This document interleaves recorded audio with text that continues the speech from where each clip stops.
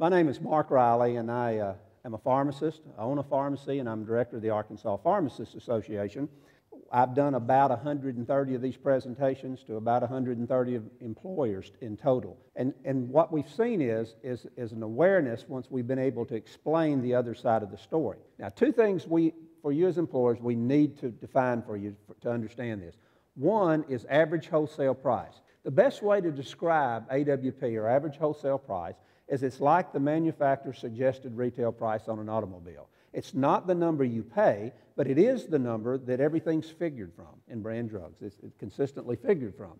Now, on the other side, we have here MAC, or maximum allowable cost.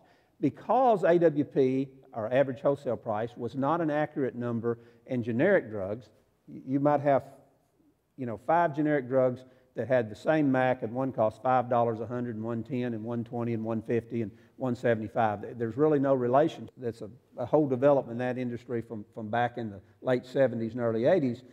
But the point is that payers, whether they're employers, insurance companies, Medicaid programs, whoever paid for prescription drugs, finally came to the conclusion, look, we can't really use AWP in generic drugs.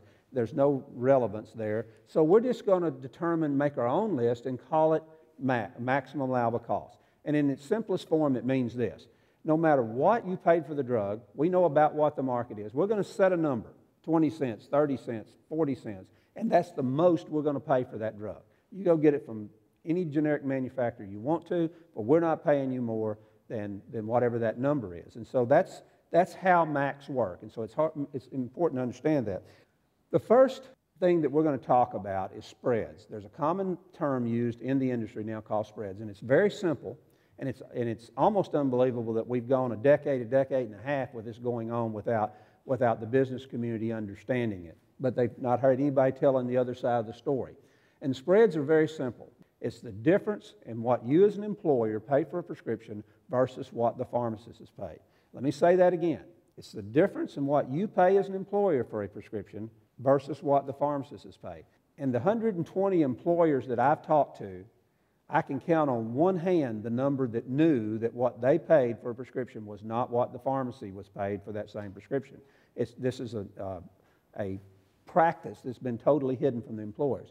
We're going to first talk about multiple MAC lists and discount lists, or these MAC prices are put into categories like this. You will look in a PBM computer, you will see pages of charts like this. They're just basically spreadsheets. And down the left column will be the drugs. I just put A, B, C, and D, but you will literally have all the drugs that come generically in a list. That list may be 1,200, 1,400, 1,500, 1,600 drugs, all the MAC drugs that are out there.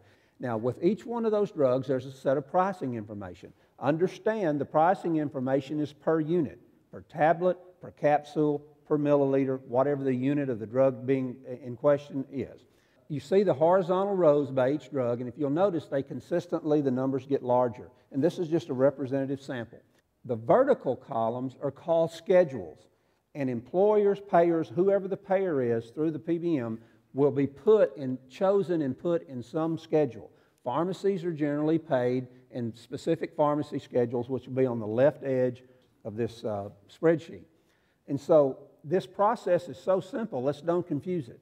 If you were a company and when you were in MAC Schedule 5 here, and drug A was filled and it was a tablet, for every tablet that was filled nationwide that went through your computers or for your employees, if you're a specific employer, you would pay 20 cents per tablet to the PBM. The PBM would pay pharmacies 10 cents a tablet for that.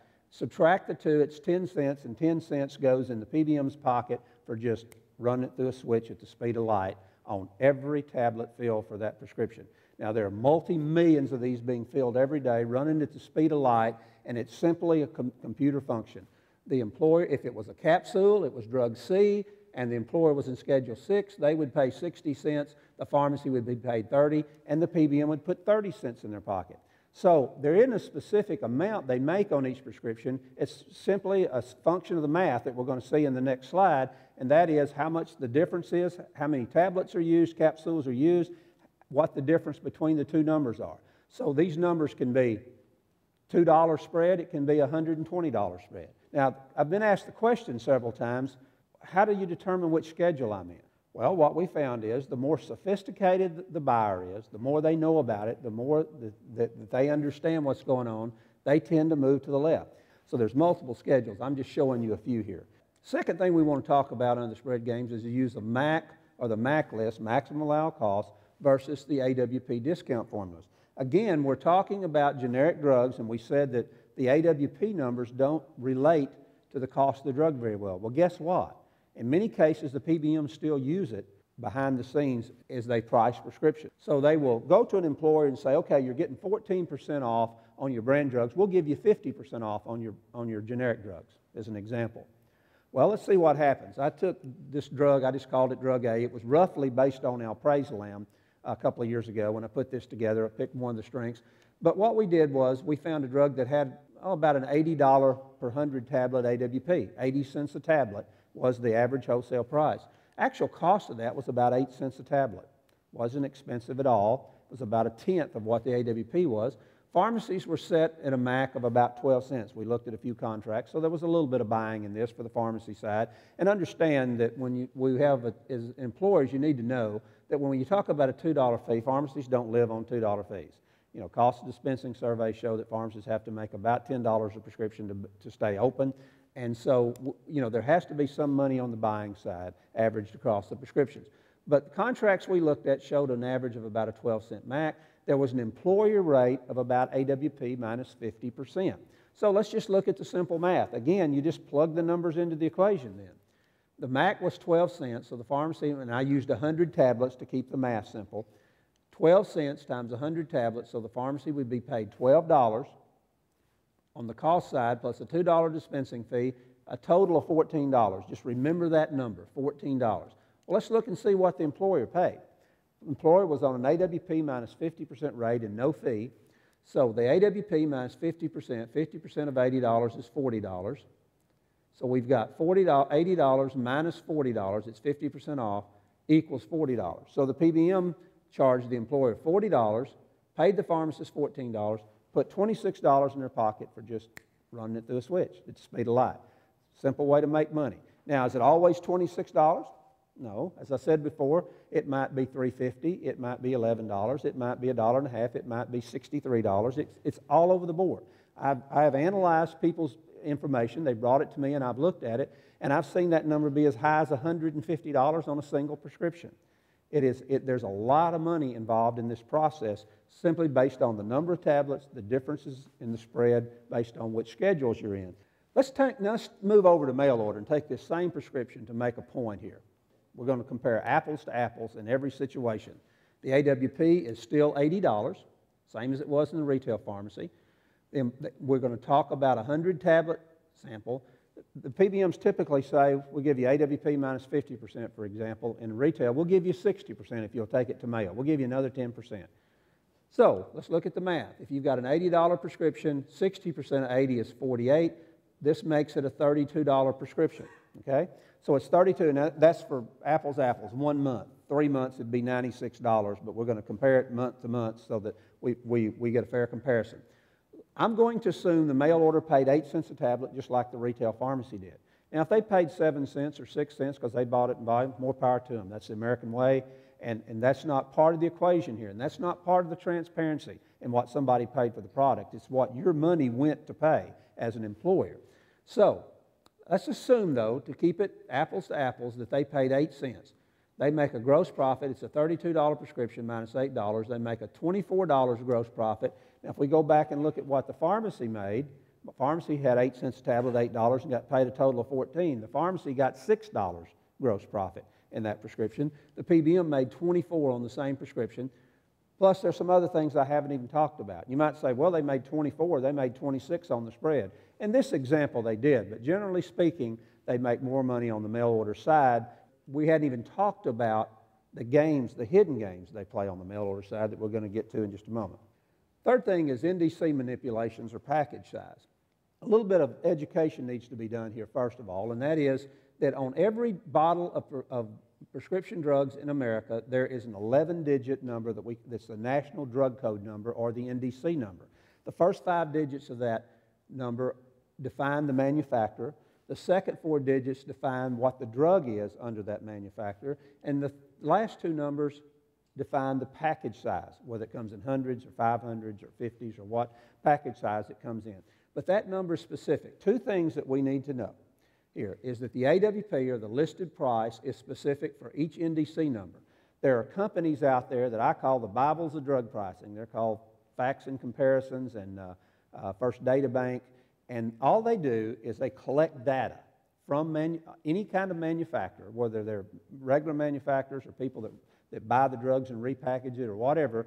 They turn in a set of identification NDC numbers and pricing data connected to that. And these databases collect all that information, and they compile it, and then they sell that information to payers of prescription drugs. Again, Medicaid programs, insurance companies, PBMs, who are actually paying for those drugs.